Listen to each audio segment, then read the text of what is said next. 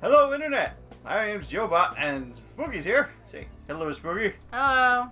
And we are back with Asagao Academy. Asagao, Asagao, Asiago. You know, Iago's Academy from Aladdin.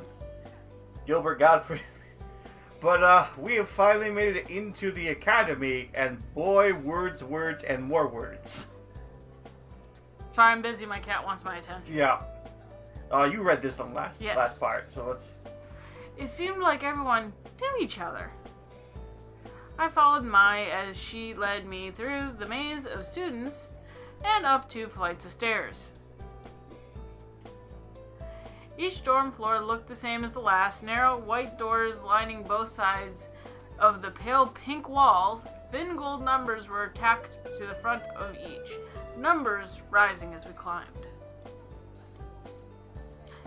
Yeah, you're not missing anything with the campus tour, I promise. Miss Satomo does them every year, and she's, like, totally dull. He just Mr. Yeah. Whoa, I just gave Mr. some boobs. He just drags you around the entire campus and talks in that weird, squeaky voice of his. Squeaky voice? Good luck with that. I'll tell you everything you need to know, and my cat is scratching my leg.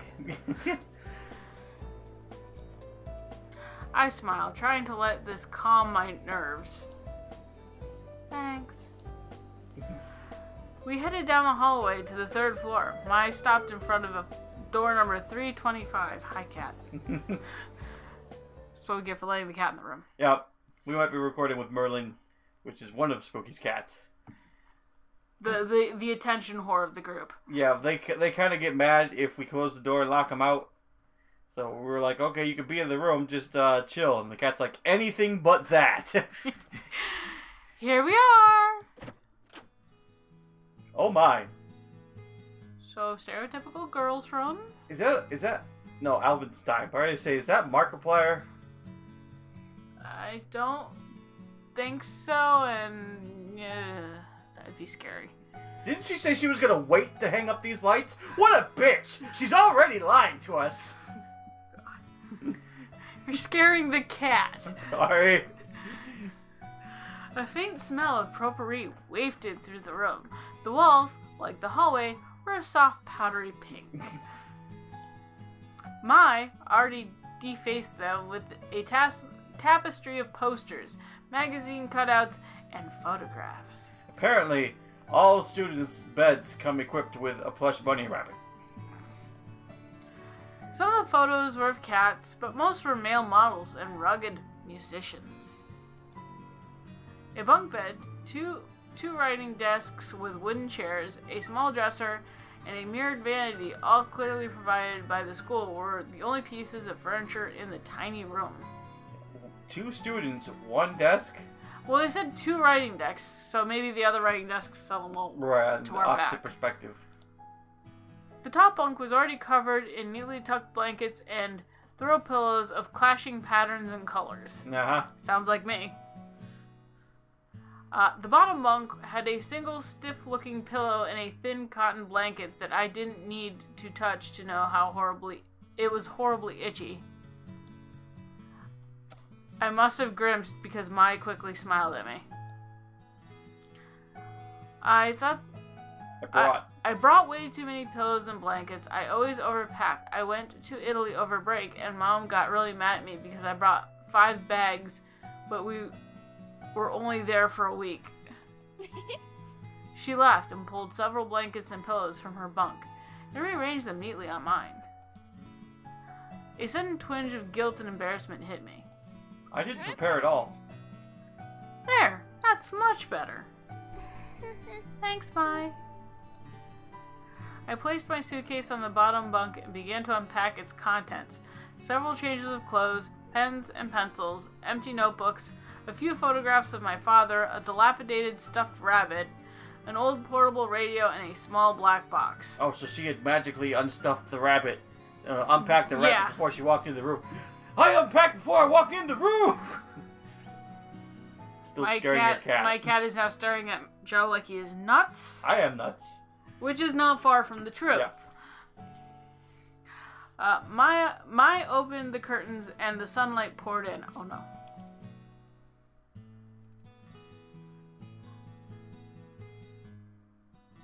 I was gonna sneeze. Spooky was giving me the pause symbol, like she desperately needed a break.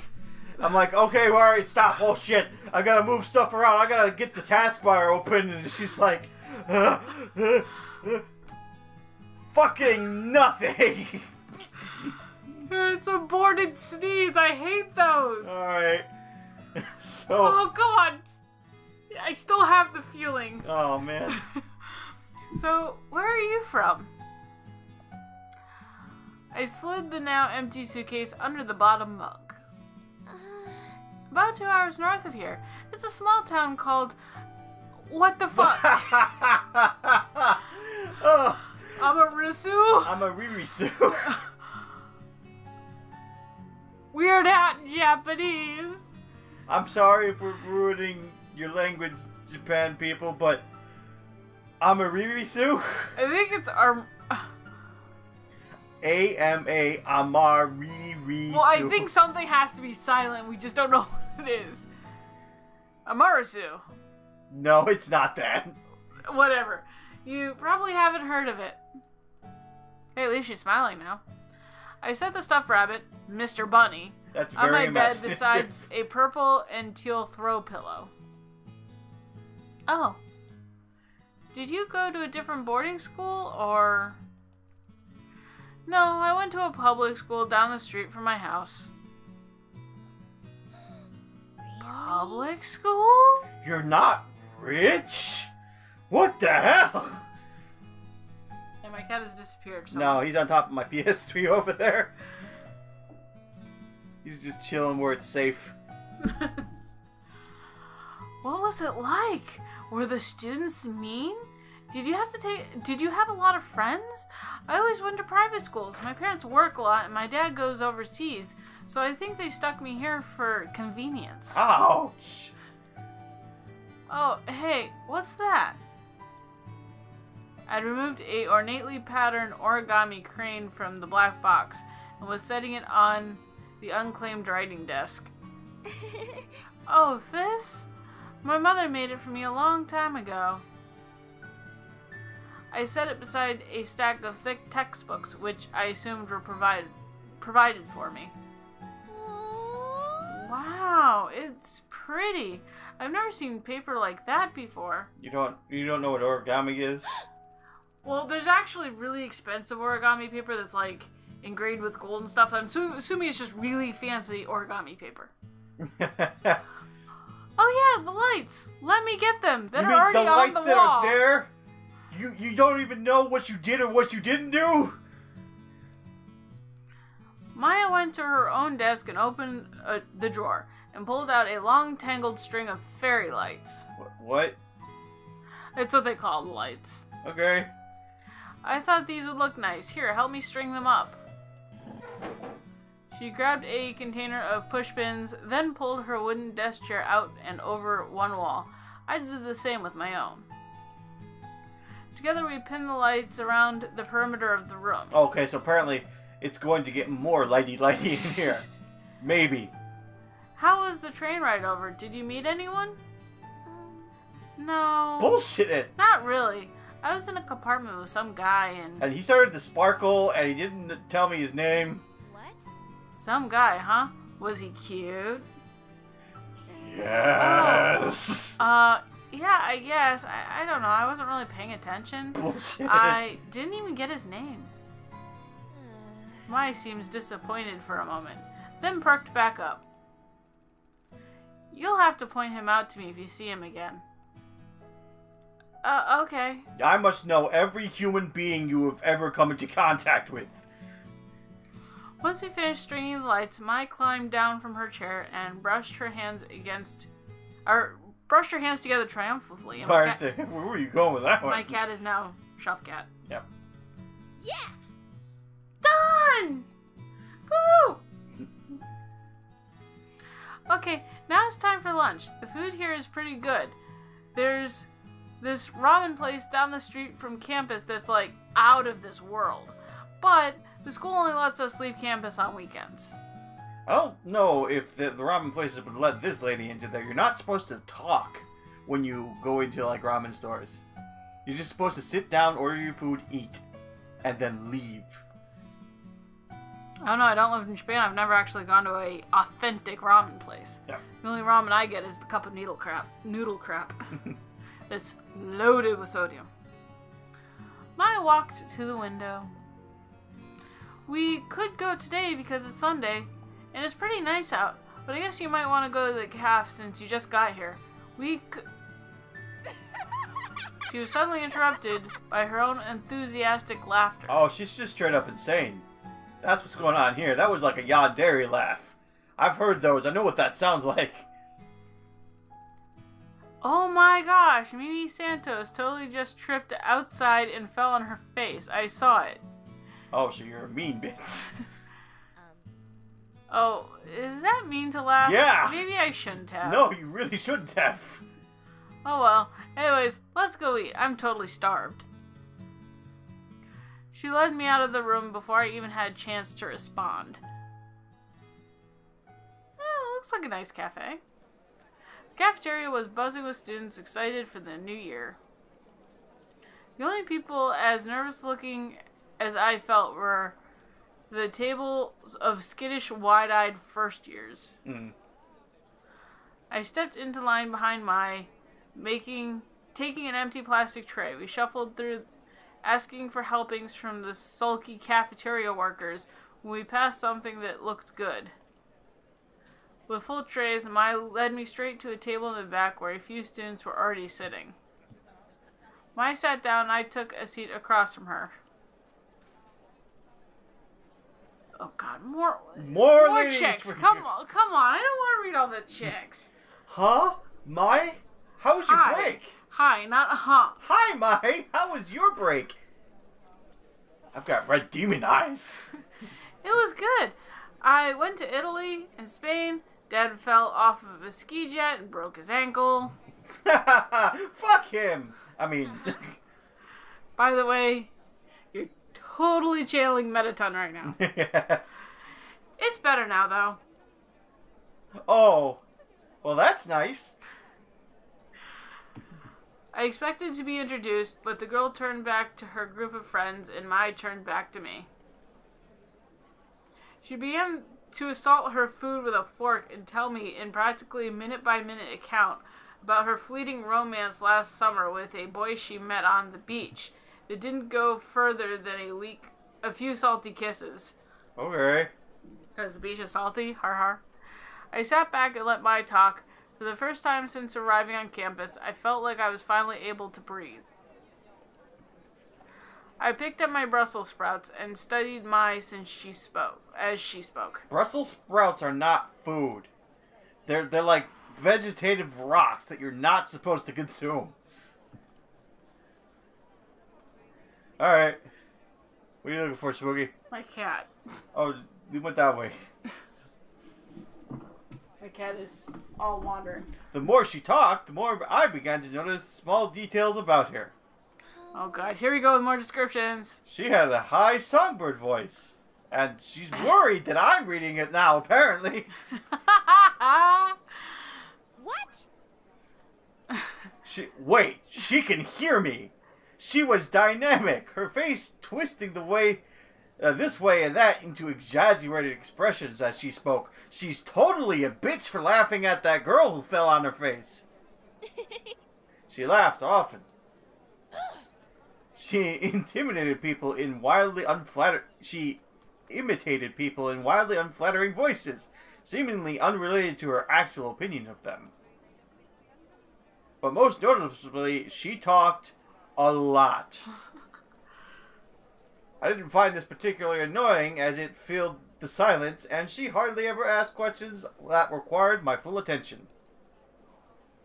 Just as Mai was rounding off a shockingly detailed account of the time she accidentally walked into her friend's older brothers in the act of changing, wow, a flash of familiar green caught my eye. I glanced over.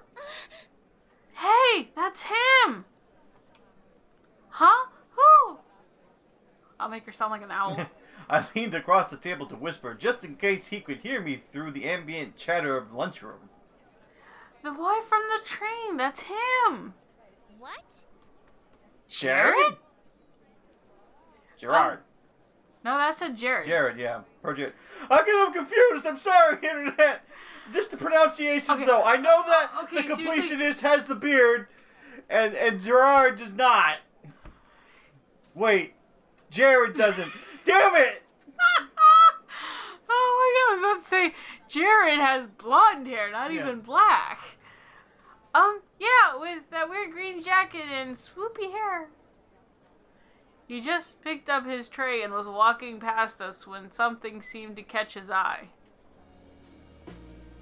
Hmm? Oh, you. I looked up at him suddenly, realizing he was talking to me. Haha, I met you on the train. How are things settling down for you?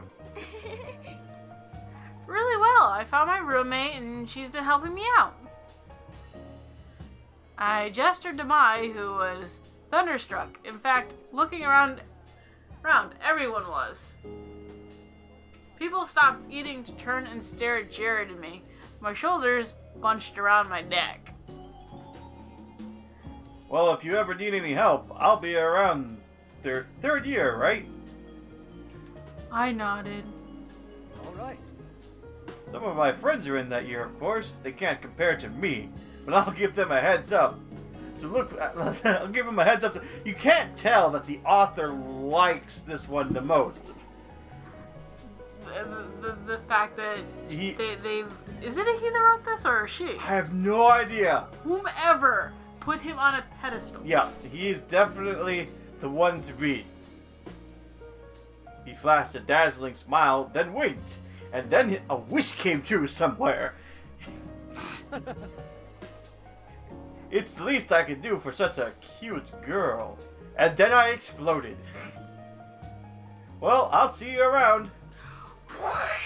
Yep. Sploosh! The entire cafeteria is now flooded in. I watched a torrent of thoughts raging through my head as he took a seat next to a bunch of guys who were all wearing the same jacket. What is my cat trying to play with? Oh, that's Jared! She tore her eyes away from him and looked at me. He's so cute. The most beautiful guy in school. Oh, Jared. Oh my god, Jared. Did you not get it from the Bishi and the vampire sparklies? I didn't read the line yet. Oh, just read the lines already. I looked at Mai. Her cheeks were glowing in an incandescent pink. Why do they all wear those jackets? Aren't all guys supposed to wear blue blazers as part of their uniform? No, they're allowed to. They're... I don't know if it's a guy or girl. Question asked. You know Pro Jared? And it's the chick. Oh! It's the Mettaton chick. Mimi had turned back around and was looking at me with a student interest. Sudden. Oh. Did I know him? I only talked to him on the train for a few minutes, so not really. We weren't friends or anything. But looking around, Mai and the girl weren't the only ones who were interested. Everybody seemed to be listening. So, do we lie and tell the entire student body we're friends with this complete stranger to be popular? And then come watch it, try to support the lie and watch it come crashing down? No, we say we don't know him because we want JonTron. Yeah. They seemed so surprised when he talked to me. Maybe a little white lie couldn't hurt. Oh, here it comes. No, we do not. Oh, this is you. Oh, you're just a poser. Oh God, that face change. Yep. You didn't even read the line. She looked me up and down, she puffed, and she walked away. Mai leaned toward me. Don't mind Mimi. She was just trying to get in with you. Get in with me? Why? She's a lesbian. No. Well, you asked me about those guys and their jackets, right? Those are normal Boots Club jackets. They're... What? What's normal Boots Club? And there they are, folks. Oh God, he's got a golden mirror and he's admiring himself. It's a club we have at school here. It's like totally exclusive and full of only the coolest students. We're apparently all guys. Penis Club. Yep. They get together and play video games or something. And they make millions of dollars putting it on the YouTubes. Well, collectively millions of dollars, I imagine. Some more than others. That one right there is John, also known as JonTron. His bird's name is Jock. And his bird is wearing a jacket. That is the best thing ever. John is also the president of the drama club at school. Oh yeah, I support this. John has an amazing voice. Next to him is PBJ. He and John... Peanut butter jelly time, peanut butter jelly time, way out. Okay. PBG, he and John founded Normal Boots Club together. PBJ... I'm gonna do this every fucking time. I don't care. She's pinching me. I don't care. Anyway, internet, we gotta stop because we've reached the end of our Well, we have time to here. at least listen to the description of them all. Okay, but we're over on time. Oh, suck it. You told me to. PBG is one of the best soccer players on our team. Then there's Gerard. People call him the completionist because he is obsessed with completing things. He has the biggest itty-bitty kitty collection I've ever seen. Next to him is Jared, also known as Pro Jared. He's a model. Then there's Satchbag, but everyone just calls him Satch. He's like crazy smart. Those guys there are Paul, Nick, and Josh. They write a column in the school newspaper called Continue? So none of them do any kind of Let's Plays in the Normal Boots. Okay. Paul, the one standing up, is the student council president. My cat is being absolutely adorable right now. As he tries to play with recording wires. Oh no. Did you not notice Continue that? with reading. And the guy in the end there is Shane. He knows more about video games than anyone ever. Yeah, Shane does the Did You Know Gaming. Ah. She exhaled a dreamy sigh into her mashed potatoes. Okay. Until next time, folks. Alright, let's save the game. So long, internet.